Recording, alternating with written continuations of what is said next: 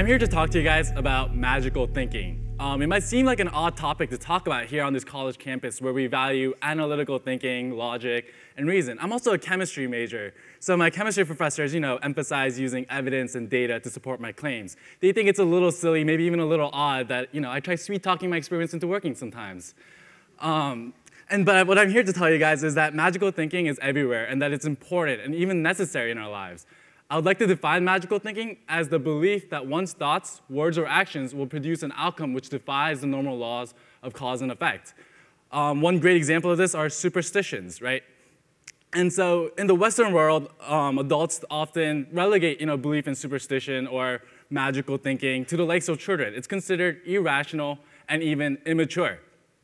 This is an idea that Piaget, one of the founding figures of developmental psychology, popularized, this idea that we grew out of magical thinking. But I don't think that's necessarily true. I think adults, even from the Western world, readily engage in such superstitious behaviors.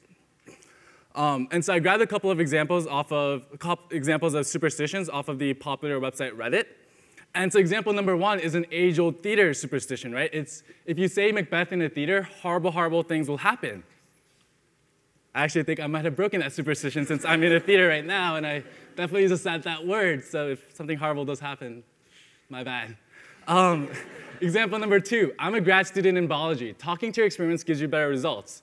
As a chemistry major, and as someone that has been involved in research, that one kind of speaks to me, right? Like when my cells aren't growing, I kind of ask them, could you please grow? Ask them kind of nicely, and sometimes it works.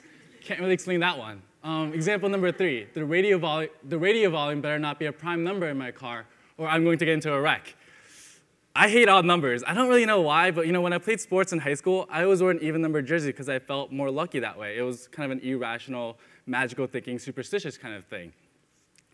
And so sometimes people think that, as we grow older, as we become more educated, we become more immune to superstition or magical belief. But I don't think education necessarily precludes belief in magic either.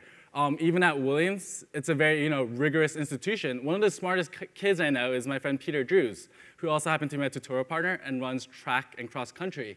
And he was actually willing to share one of his superstitions as well. Every night before big races or just any race, any cross country or track races, one of my superstitions is to run in my jersey, my race jersey, the night before in the mirror. I put on my jersey, get all ready to race mentally. And it helps me to picture my race and what I'm going to do. It makes me really uneasy if I can't do that, finish that ritual. So that's just one thing that keeps me going for races. And so here, I think you see kind of a range of magical belief, right? So on one end of the spectrum, there are people that are involved in theater that really honestly believe if you call the Scottish play by its real name, someone's going to get injured, or the production's going to go bankrupt, or some other horrible thing will happen, right? And then on the other end of the spectrum, there are people like my friend Peter who kind of understand that running in front of a mirror the night before his meet isn't really going to affect his performance at his meet the next day. But as he said himself, it makes him a little uneasy, right? It throws his game off a little bit. And so I think regardless of where we fall exactly on this range or spectrum of magical belief, we all, most of us, engage in some form of it in one way or another. And so I want to argue that, magical thinking is often an integral aspect of our thought process, and that there's an important balance between kind of our rational side and our irrational side of our minds. And so if you think about this, magical thinking is actually quite old, right? Especially relative to what we consider modern scientific reasoning. That's only a recent phenomenon in human history. There's this great quote by a leading psychologist in this field, Paul Harris. And to paraphrase it, it's this idea that if you think about the entire history of mankind in a period of 24 hours, scientific reasoning has only really developed in the last minute of the last hour of our history. And so if you look in the modern era, and if you look into certain cultures, certain communities, we find that there's a strong propensity towards teleological reasoning. What teleological reasoning is seeing a purpose or a reason behind an object or an event. An example of this is, witnessing a hurricane and being like, that hurricane is because God is pissed off, right? That's a form of magical thinking. And so we're kind of hardwired for this. We're hardwired for magical thinking. And the big question becomes why.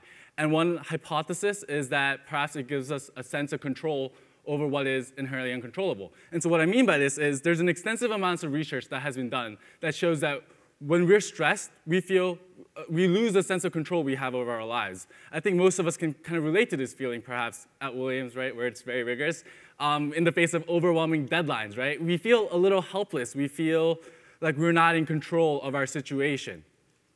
And so magical thinking might be a way to kind of reestablish that sense of control that is lost during stress. And so there's a landmark study that was done during the first Gulf War that kind of supports this hypothesis. These researchers looked at participants who lived in regions that were exposed to missile attacks, right, which would be a very high-stress scenario. And they looked at participants from regions that were not exposed to missile attacks, which would be a low-stress scenario. And they found that there was a higher prevalence of magical thinking and superstitious behaviors in the regions that were exposed to missile attacks, the high-stress scenario, right?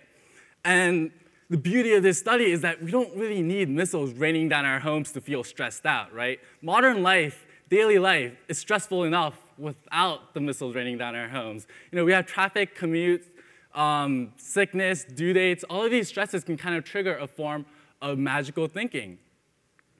And so for me personally, I'm from Virginia, right? And it doesn't snow very often down there, unlike here in Williamstown, Massachusetts, right? And when I was in high school and I saw that there was a 30 to 35% chance of snow, you know, I'd put on my pajamas and do the little snow dance, right, and try to get it to snow. And there's no rational reason for me to think that putting on my pajamas and making a fool out of myself will kind of influence the snow particles up into clouds and make it snow a blizzard and cancel school for a week. But I was stressed out about school. I didn't want to do my homework. I didn't want to go to school and sit there for 8 hours a day, right? And so putting on my pajamas and dancing was kind of a way to make me feel like I was in control of that situation. I was in control, a way of coping with that stress of school. Another example is I'm actually starting the process of applying to med school, and my mom has been really worried, and so she's been praying for me every day. And I don't want to discredit the validity or the importance of religion, and you know, this is really unfortunate for me, but there's no scientific paper saying that, you know, my mom's prayers will get me into med school, right? As nice as that would be, because my mom is a fantastic prayer.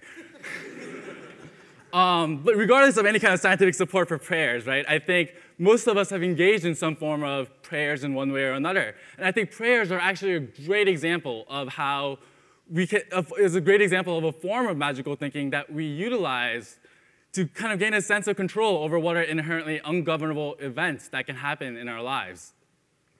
And so I think this sense of control is important. I think that there are measurable benefits that come from the sense of control and magical thinking. And so there was a recent study done that looked at participants who were given a good luck-related superstition, whether it was something verbal or physical, like a lucky charm. And what they found was that these participants who were given a good luck-related superstition showed improved performances in golfing, motor dexterity tests, anagram games, and memory tests. And when they actually kind of looked into this further and delved into it further, they found that these participants who engaged in good luck-related superstitions had higher levels of confidence. And that makes sense, right? Because when we're more confident, we're able to perform at a higher level. And I think we can even tie that confidence back into this idea of having a sense of control, right? Because when we feel like we're in control of a situation, we feel more confident about that situation as well. And so athletes are actually a great demonstration of this, right? Like my friend Peter, who runs track and cross country, you know, he trains really hard. He's out there running every day. It could be minus 10 degrees out in Williamstown, Massachusetts, and I can see him run down Route 2. And he trains so hard for these meets because they're extremely competitive, especially at the college level. And so because they're so competitive, there's a certain level of uncertainty to these meets. And I think for athletes like Peter, who invest so much time and energy into their training and stuff like that, it's hard for them to, it's stressful for them to think that these games are, there's a certain level of uncertainty that they can't prepare for. And so I think magical thinking or superstitious behaviors is a way to cope with that stress of uncertainty, right? So Peter runs in front of the mirror because it helps him cope with, knowing that, the meet can't go exactly as he predicted, right, the night before. And so it gives him that kind of confidence, and it helps him perform consistently at a high level. And so I think magical thinking is not just some inconsequential creation of our irrational minds. I think our irrational thought processes are actually very important, right? So if we thought about everything from a purely rational point of view, we would lose out on some of the benefits of our irrationalities. We would lose out on that perceived sense of control, the improved confidence, and the improved performance. But if you engage in everything from an irrational point of view, right? If you engage in too much magical thinking, for example, well, that can be the basis of obsessive-compulsive disorder, right? Turning on the lights 3, 4, or 5 times before you enter a room. It can come to a point where it starts really hindering the quality of your life. It's also important to ground yourself in reality sometimes, right? So it's important for me to know, my rational side of my brain tells me, when I talk to med school committees or something, be like, oh, hey, like, I shouldn't say, like, hey, my mom has been praying for me, so you should really let me into your school. I know that they want to see hard work and good test scores, and that's my rational side of my brain. And so it's important, I think, that there's this balance between our rational and our irrational thought processes, and that perhaps, one of the greatest things about a Western education is that we learn to utilize both our learned rational, logical, analytical thinking skills, as well as our irrational, inherent thought processes as well. And so I want to demonstrate this coexistence between these two processes with some card magic, right? Because card magic is, on one end, right, irrationally, you guys know that it's going to be some kind of sleight of hand, so you'll be looking at my hands carefully, trying to figure it out. But irrationally, when the magic happens, there's an irrational enjoyment of it, right? And some of you guys might even start to question, can I do magic? Am I Harry Potter or whatnot? And so if I could actually get a volunteer.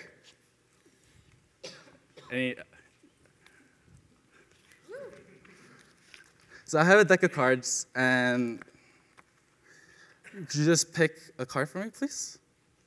Just any card you're choosing. This one? Let's take it out.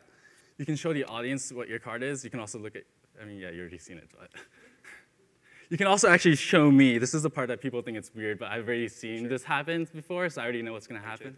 Yeah, you can show me the card. You're actually going to sign it for me, the 7 of clubs. So, or you could just put your initials or whatever. Just mark it as yours.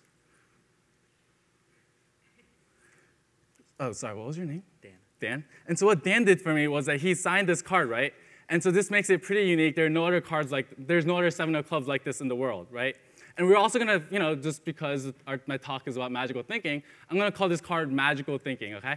And so what we're going to do with magical thinking is, what we usually do is we keep it locked up, right? We keep it caged. And so I'm going to keep Dan's unique 7 of clubs, his magical thinking, locked up in this card case right here. And so I'm going to ask Dan to hold on to this actually for me. Make sure magical thinking doesn't escape, because, God forbid, at a college campus, we're not doing something analytical thinking or some logic and reason, right? And so I'm going to choose a card as well. I'm going to choose this card, the 4 of diamonds. And I'm going to have this represent analytical thinking, the stuff that our professors love, right? When we write our papers, they want us to use logic and reason, right?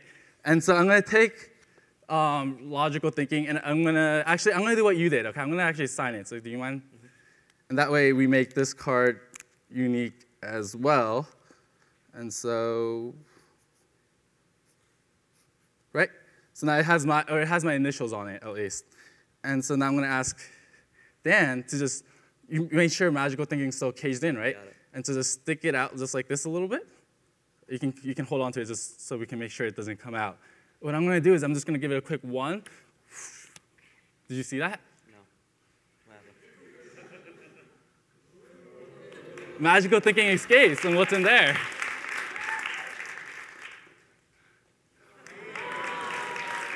You can take a seat. Round of applause for Dan. Thank you.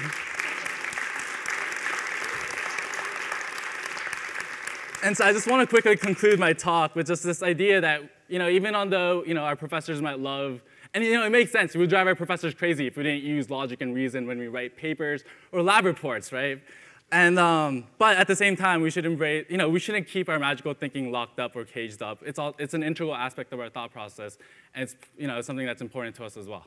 Thank you.